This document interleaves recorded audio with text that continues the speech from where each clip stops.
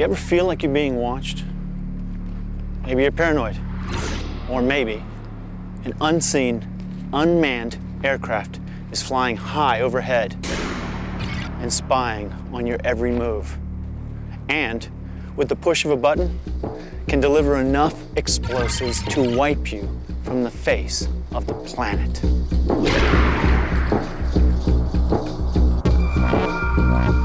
That's just what the Predator does. It's a stealth weapon without peer. In military jargon, it's an unmanned aerial vehicle, or UAV.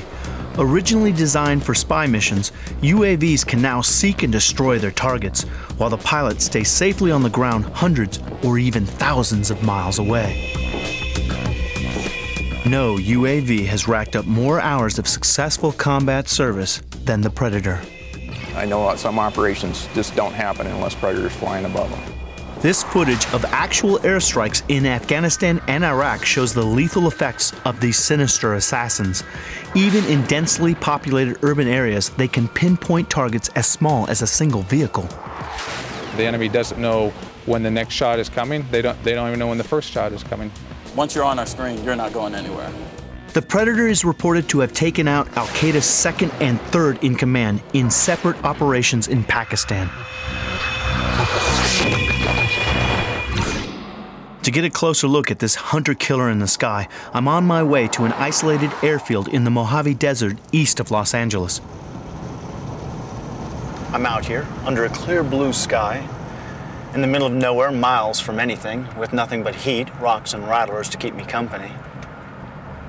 And yet I have this eerie, unsettling feeling that the people I'm supposed to meet are watching me right now.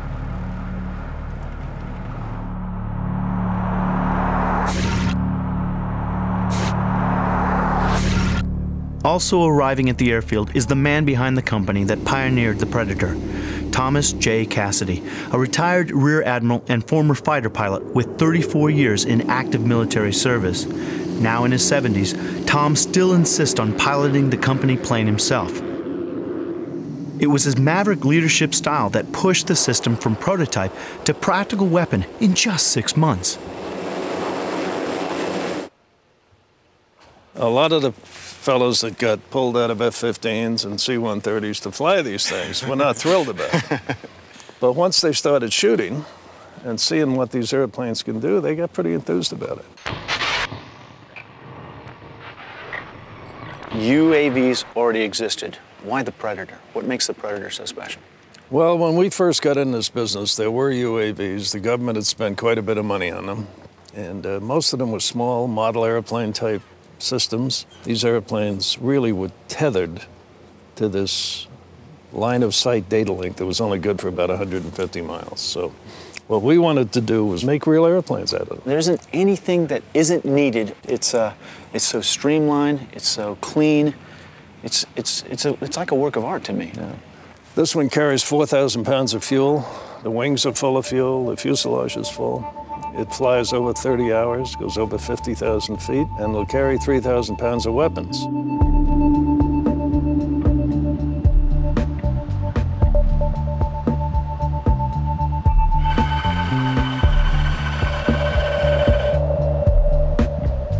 It can sure carry a massive payload, but the stripped-down Predator weighs just over 1,000 pounds.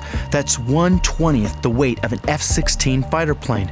And because it's so light, it burns less fuel, giving it greater endurance. You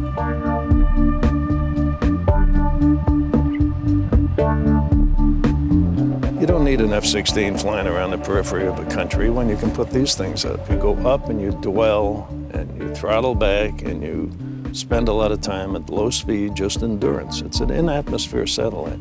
The original Predator A was intended for spy missions only, but equipping it with Hellfire missiles proved so successful that a whole new generation of aircraft was born. The larger Predator B flies higher, further, and longer, and carries a weapons payload of up to 3,000 pounds. Their small size, low speed, and high altitude make them virtually impossible to see or hear from the ground. Their carbon composite body makes them almost invisible to radar. Predator A operating at 15 to 20,000 foot altitude. very hard to see. I mean, if you don't know it's there, if somebody didn't tell you it was there, you won't see it. Predator B, its best cruise area is above 30,000 feet. You don't see it either. What happens if you lose a satellite signal with the aircraft?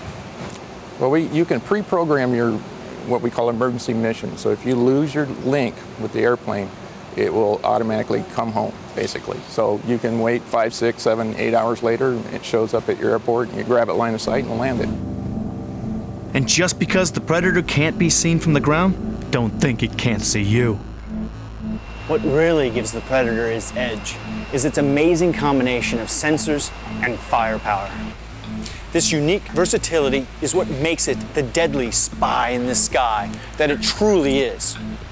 Inside the cutaway here is where the radar, the Lynx-SAR GMTI radar sits. The radar is all weather, it can penetrate through clouds, can see at night, and the way that we use the radar is it sees broad area, long distances, and we use that for detection and location of potential targets or surveillance. You can fly over an area, come back the next day, maybe where drug runners are running through, fly that area again, and it'll overlay the two images and tell you if there's footprints on the ground. Are you serious? So you can tell if anybody's walked through that area in the last 24 hours. Underneath the Predator is the combined optical and infrared sensor, 360 degrees of high-precision camera power for pinpoint accuracy. We would use that to identify a point of interest on the ground that the radar has previously identified. But where it really helps you is with vehicles. You can tell a tank from a truck. You can see if there's people in the back of the truck, and you can see if they're carrying weapons. And information can be fed anywhere, even to the White House. The streaming video, it can be distributed any place. It can be on the President's desk or the Secretary of Defense's desk on a TV screen. It can be delivered to a small little television receiver to a special ops guy riding a horse through Afghanistan. It's amazing. It can go any place. When the decision was made to put weapons on the spy plane, the Predator blossomed into a sinister assassin in the sky. Before the Predator had the missiles on it, when they would locate targets and then they have to wait for a manned airplane to come in and shoot the target, once the Predator had missiles on it, then a lot less targets got away because it could see it, get clearance to shoot and shoot. The crew at the ground control station make life and death decisions by watching a TV screen, often hundreds of miles away. It may look like a video game, but this is no child's play. When you're on a strike mission, there's no game feeling to it. You know what I mean? There might be casualties down there. It's one shot. You may have one shot, one kill for this thing to take care of the situation. So you definitely tense up. You see the mood comes a lot more serious. Everyone's focused. There's no joking around, no banter. Only mission-specific information is getting related at that time. Even though you might be 1,000 miles away, you feel like you have a hand in the fight that's going on right then and there. When we first deployed to the Balkans, I was in a ground station one day and a Predator pilot was being shot at. The airplane was being shot at. The pilot was hundreds of miles away. But every time the black puff went off, he ducked. And he was like 800 miles away from the black puff. There is definitely a psychological advantage of having the Predator in a field of battle, isn't there? Oh, it's a big advantage. That level of fear that you put into them to let them know that at any time, you know what I mean, you can be right on top of that target, stay on top of that target for as much as possible. It has to probably drive them crazy to not know exactly what's going on. Coming up, to find out what it's like to be tracked by an unseen assassin, I've agreed to play cat and mouse with the Predator. It's the hunter and I'm the prey.